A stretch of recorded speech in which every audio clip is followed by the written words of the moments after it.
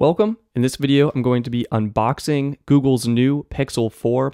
I want to thank Google for sending this out. This was a gift from Google. It's really cool to be part of Team Pixel and to bring you early content around the Pixel 4. So this is a special box. Opening it up, we have the Pixel 4 itself, and below that, we actually have a case for the Pixel 4. This is the Pixel 4 XL, and I can show you what this case looks like. And right up front, what I love about the Pixel 4 is it ships unlocked. So you can choose to pre-order this from the Google store. And if you purchase Pixel 4 unlocked, you can use it on your favorite carrier of choice, such as US Mobile, Wing, Tello, or Mint Mobile. And these carriers have significantly affordable plans. Okay, so I'm going to cover what comes included in the box, as well as some of the new features of Pixel 4. So let's slide the case out of the way for the moment. Take a look at the Pixel 4 XL. I actually do not know what color this is, so it's going to be a fun surprise.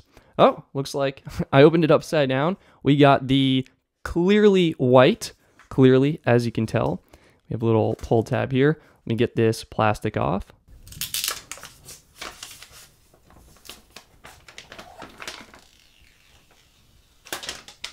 That was like a little burrito.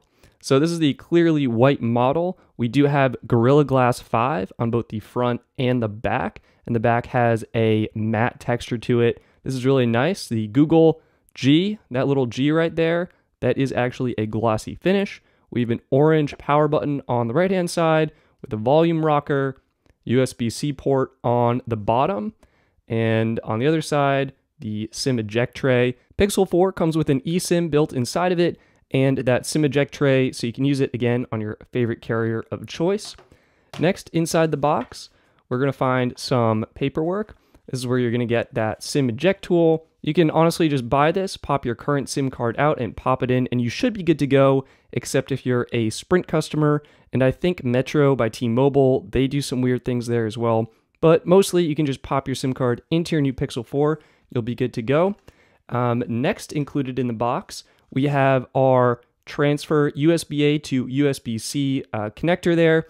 I did a video on how to switch from Android. I actually tried out Pixel 3a for a little bit. You can check that video up there if you're interested, switching from iPhone or even switching from your previous Android device. We also have included a USB-C to USB-C cable. This is for charging your Pixel 4 with the included fast charging 18-watt power brick. So with the Pixel 3a, I believe Google advertised about 7 hours of use with 15 minutes of charge. I'd imagine you get something similar with the Pixel 4. So this is everything that comes included with Pixel 4. There are a couple things missing though. First, you don't get any USB-C headphones. That's a little unfortunate. Google sells these separately on their store for $30. You can also consider waiting for their Pixel Buds. They're going to be wireless, coming out early 2020. And you do not get any USB-C to headphone jack adapter. That is a little bit unfortunate. I wish there were some more audio-friendly accessories included with Pixel 4. Let's move on to the Pixel 4 case. This is the Pixel 4 case by Google, again for the Pixel 4 XL. Let's open this up. I'm expecting literally to just get the case in here. And there you go. This is their fabric textured case.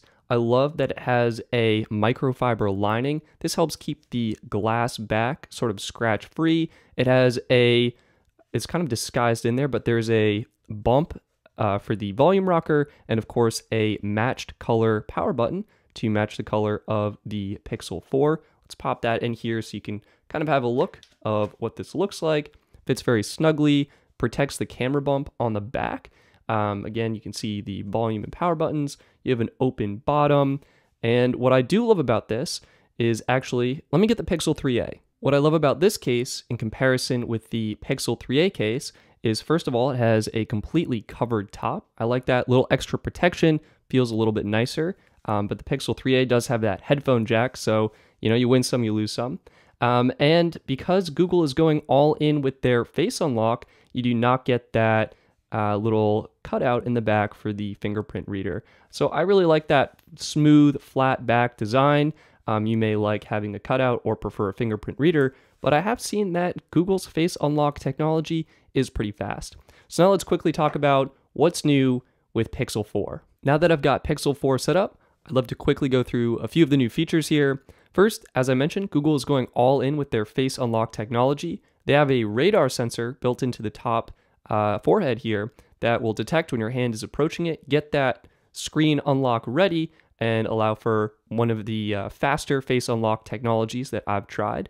That will also allow for gesture-based navigation for swiping back and forth between playing music. I think the music controls may be more of a gimmick, but I do think having that sensor in there and getting that phone ready as you're approaching it to unlock your face faster will provide an overall better user experience. So I think features may be a little gimmicky, but the overall experience will be improved because of having that radar detector.